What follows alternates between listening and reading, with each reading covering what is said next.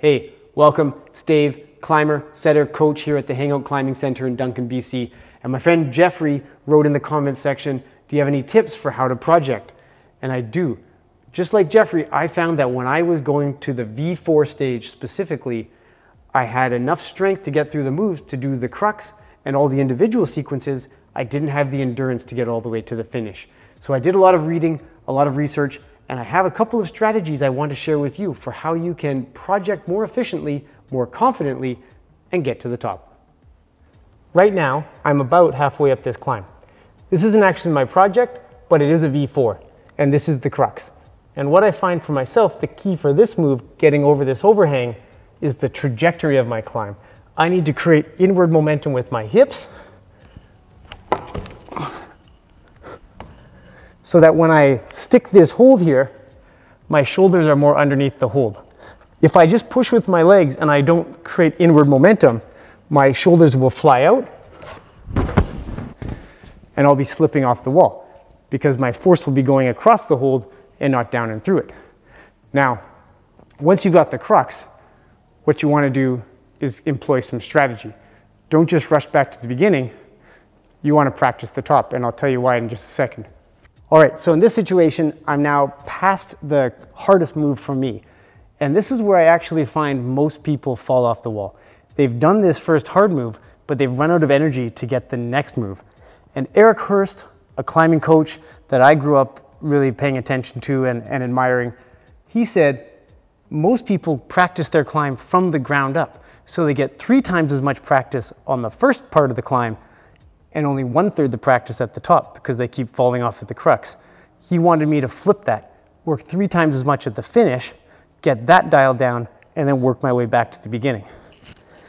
And so in that case, make sure you know how to get to the finish. Make sure that when you get here, and you're tired and you're shaking, you're confident that you can latch this top hold.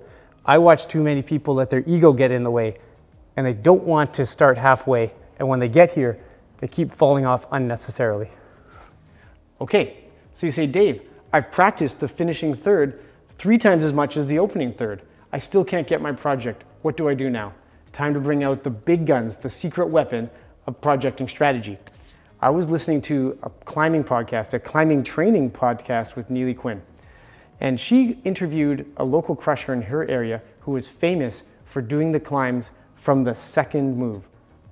And I thought, why would you do that? And his strategy was, if I have done all the moves from the top, I worked from the second move to the finish, then I go down a few moves, I go to the finish, and I gradually move myself all the way back down to the finish. Even if I've done the move 50 times, that's confidence building for me. And when I finally go for my red point attempt, I know I can do all the moves because it's just one more. So in this case, I'm going to practice from the move just before the crux and try to get to the finish. And I want to make sure that I have that dialed down. And then you'll see me move down again and down again until I go to the beginning and I get it from the start.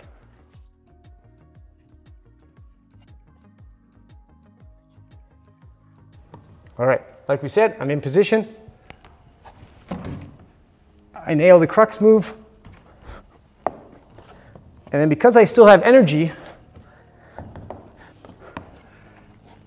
this sequence isn't too hard for me.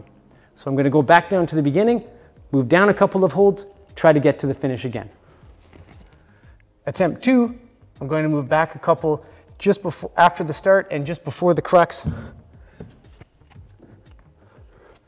and try to get to the finish so that I'm even more confident.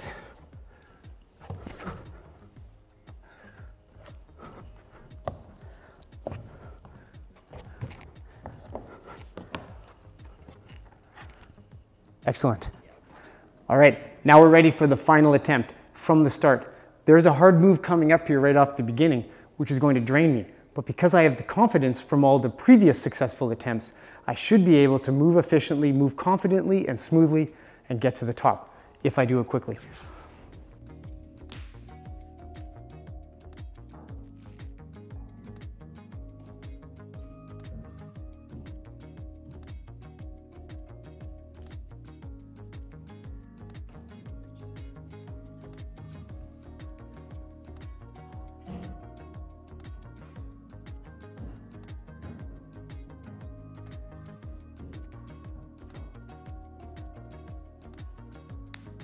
There you go, success.